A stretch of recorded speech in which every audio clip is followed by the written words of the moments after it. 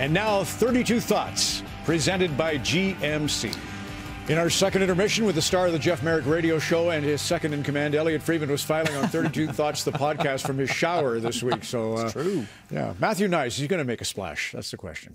That's good, Ron. Ooh, Very nice. good. Yeah. So this is what's going to happen. Toronto and Nice are going to meet over the next couple of days to discuss his future, and he's ready, and they would like to have him. Here's the issue.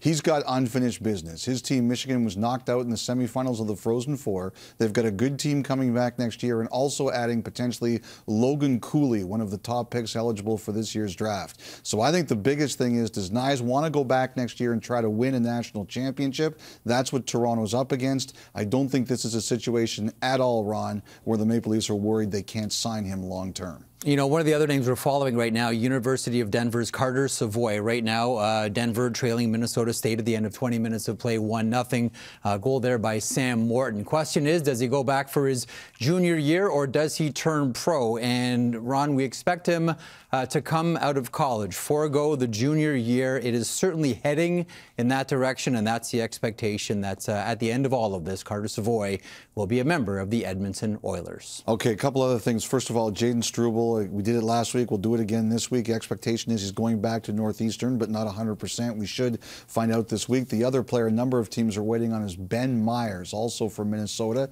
He is an unrestricted free agent. He's going to start taking meetings on Monday with his reps from Forward Hockey, and then we'll see where it goes. I do believe there are some Canadian teams who are in this and have potentially a shot at it, but what Myers has been doing is narrowing down. He's got a ton of teams that have been asking about him. Dryden McKay, too, Elliotte. Yes. You're doing him the decency of waiting till he plays the game. Actually, you know what, Ron? You You asked me to ask about him. The official response I got was, don't bug us until the game is over. So there you go. The Hobie Baker winner. All right, San Jose Sharks, Jeff. So, yes, Doug Wilson announcing this week he's stepping down as general manager after 19 seasons of the San Jose Sharks, and the team announcing they will begin a search. And one name to keep an eye on through all of this is Arizona Coyotes assistant general manager John Ferguson. Now, John Ferguson most recently interviewed for the then vacant GM position of the Anaheim Ducks. As we all know, that went to Pat Verbeek. Actually, Ferguson interviewed with the San Jose Sharks back in 2003, had 2 interviews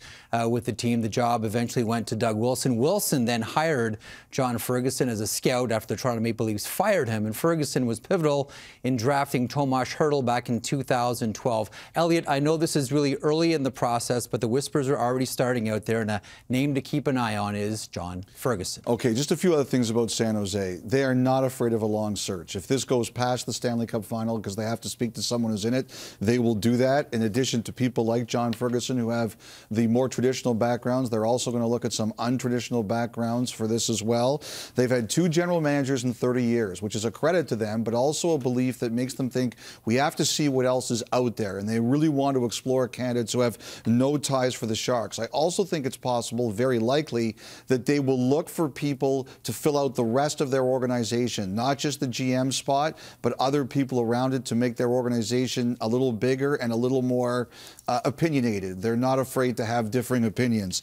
Joe Will, the interim, is on the search committee. Some people have made that wonder if he could get the job at the end.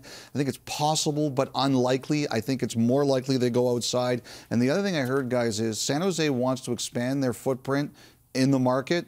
I think someone who's willing to do a lot of media and be visible is going to be critical for this job. Last name for us is Michael Misa. Michael Misa has applied for exceptional status and made headlines this week at the OHL Cup. Here he is on the left side of your screen, number 66. 5 points in this final game against the Junior Canadians, breaking Connor McDavid's OHL Cup record. Misa put up 21 points. Now, the exceptional status is an evaluation process that allows players to enter junior hockey a year early. Connor McDavid got this, John Tavares, Aaron Ekblad, most recently Shane Wright in the OHL. There was some talk that Misa might be denied along with 2 other players that applied. But after this performance at the OHL Cup run, it seems as if Hockey Canada and the Ontario Hockey Federation might be reconsidering or giving him a little more thought than previous. Now, there are teams in the USHL, Chicago Steel, for example, that have expressed interest in Misa should he be denied, but this is going to be a crucial week. You know, his camp thought they were getting an answer around OHL Cup time. That hasn't happened. We'll see what happens. The OHL teams need a response. Their draft is April 29th. Great. Jeff Marek, Elliotte Friedman. Let me show you another Oakvillian, Mark Curtin, who is a great realtor and, of course, was a great Toronto Maple Leaf. There you are, Mark, living with ALS. 6 years since you felt it and 4 years since the diagnosis with Lisa and Taylor and Adam and Sarah. It's incredible. And you're going out. I just love Mark. Everybody does. Doing so much for ALS. He'll be at Vancouver for the games out there later in April as well. A short break and our coverage continues on Hockey Night in Canada.